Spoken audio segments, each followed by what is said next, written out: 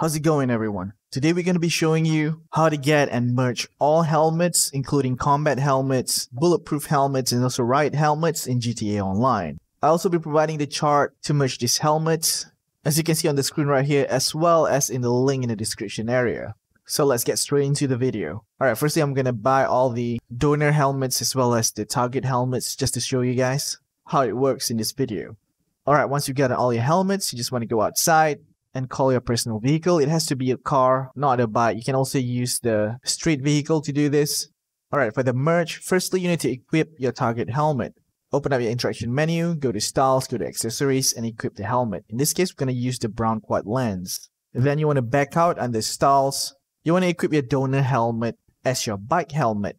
As you can see from the chart, we want to get the purple one, so we have to use the pink open face helmet as the donor helmet. Also, you need to ensure that the helmet visor is up. Then you have to register as a CEO.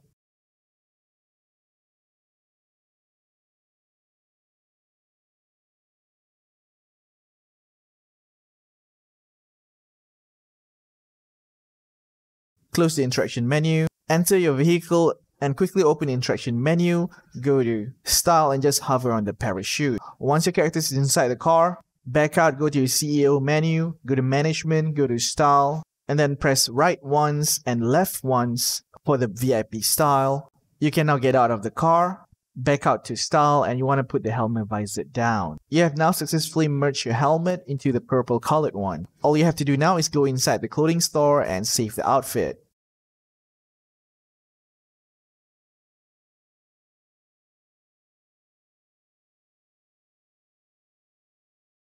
Alright, let's recap another time. Now let's do it for the Riot helmet and try to get the pink one. You guys just have to do the same thing. Open up your interaction menu, go to style, accessories, and equip the LSPD Riot.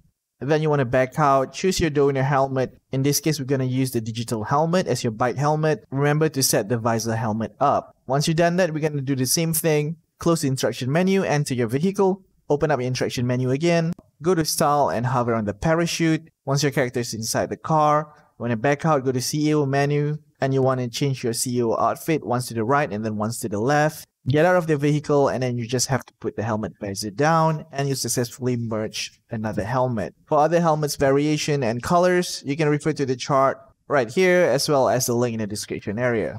Alright, now let's talk about the bulletproof helmets. For PC and Xbox players, you can find the link in the description area to the social club page, where you just have to bookmark the job and then restart your game. For PS4 and PS5 players, I haven't gotten the link to the social club yet, so if you guys know any of the links, feel free to put it in the comment section so I'll update it in the blog post. This way we can help other players, especially on the PS4 and PS5 as well. So let's get straight into it. Firstly, you want to open up the pause menu, go to jobs, go to bookmark jobs, and go to last team standings.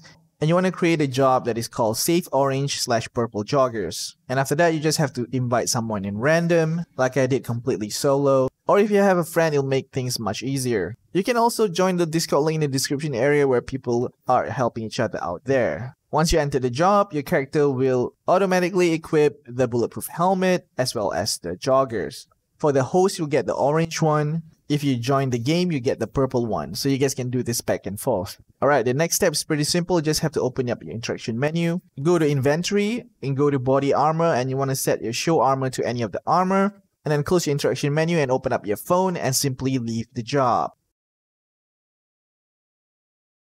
Once you're out of the job, you'll be wearing the same outfit. You just have to go to the nearest clothing store and save the outfit. So that's it for today's video. Hope you found it useful. If you did, be sure to hit that like and also subscribe to the channel for more future GTA videos. This is Joe, and I'll see you next time.